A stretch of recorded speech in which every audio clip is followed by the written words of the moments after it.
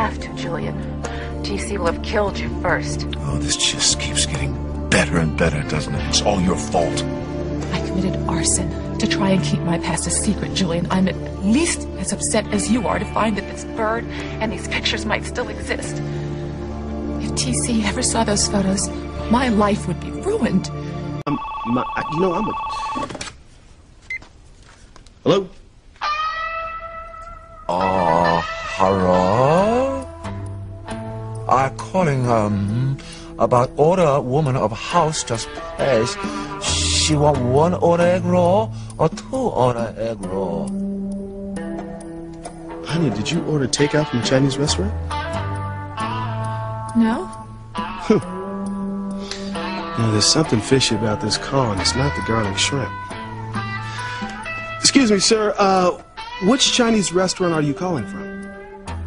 Oh, me go now.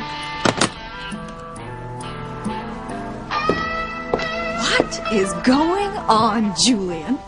Why are you pretending to be a waiter from a Chinese restaurant? Well, waiter? But Chinese? Really, darling, I've never known you to be drunk this early in the day. What's up, Julian? It wouldn't have anything to do with, let's see, a mysterious bird statue. Don't be absurd. I don't think I am being. You know, there's an old Chinese proverb that says, man with fake accent, man with something to hide. Would you get off this nonsense about a bird statue? There was no such thing. The more you deny its existence, Julian, the more convinced I am that it's real. And that it is a real threat to you and your position in Crane world. What I don't understand is why you were using such a bad Chinese accent. Who are you trying to fool? I was just having fun with a friend. Well, yes, well, Julian, first of all, you don't know how to have fun. And second of all, surprise, surprise, you have no friends. There's another Chinese proverb that says, wife like you can go to hell.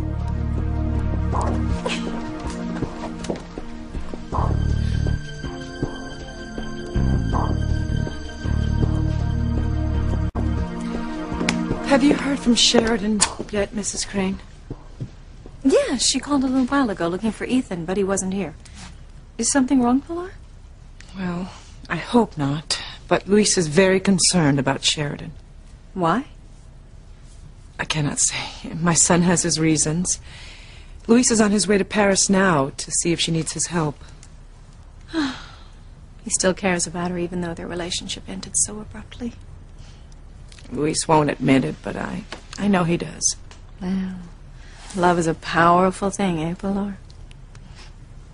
I mean, you still love your husband, Martin, even though he disappeared years ago. And I still love Sam, even though we haven't been together in years. Sam belongs to Grace now.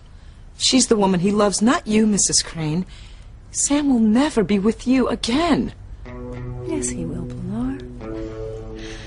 Oh, yes, one way or another I will win Sam back. I just have to find that bird statue. I mean, its very existence is a threat to Eve. Oh, I am more convinced than ever that it contains the proof that she and Julian had an affair. I still do not believe it. Eve would never get mixed up with Mr. Crane. She loves her husband. Oh, well. She may love TC, but I believe for some reason she got involved with Julian. This bird will give me leverage over Eve. And once I find it, oh, the dear Dr. Russell will have no choice but to help me win Sam back.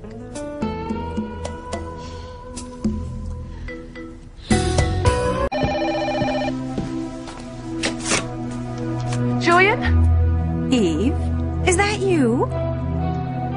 Ivy. Well, you seem so anxious to speak with my husband, Eve, and yet you say you have no past with him? I hope you're a better doctor than you are liar, Eve.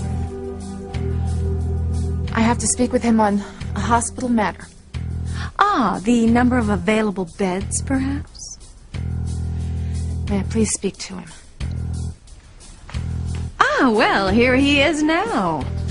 It's Eve Russell for you, Julian, on a hospital matter. Tell me, are you funding a new veterinary wing specializing in birds? Hello, Dr. Russell. How may I help you? Julian, I just spoke to Simone. She threw the bird in the trash, and the trash has already been taken away. I'm going to the town dump right now to look for it. We have to find that bird and the pictures inside of it before anyone else does. Oh, yes, I understand. Mm-hmm. Thank you. Well, what is it, Julian? Is something wrong with a certain bird?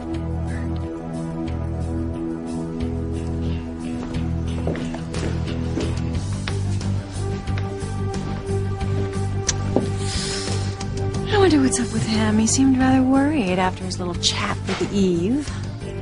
Dr. Russell called here? Yes. And do you think I'm brazen about Sam? I wish somebody would call about my ad in the newspaper about that bird statue. It could be the answer to all my prayers.